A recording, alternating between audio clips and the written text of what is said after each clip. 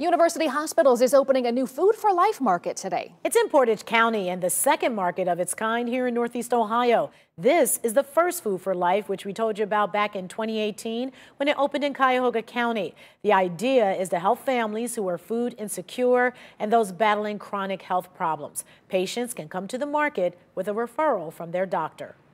There at the market, it is staffed by a registered dietitian.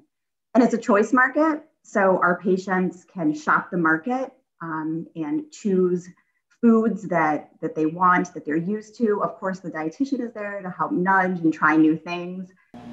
Patients can visit once a month for up to 6 months to get a week's worth of nutritious groceries. UH says the Cuyahoga County market has provided 70,000 pounds of food to 1,100 patients so far. The Portage County market opens today at noon.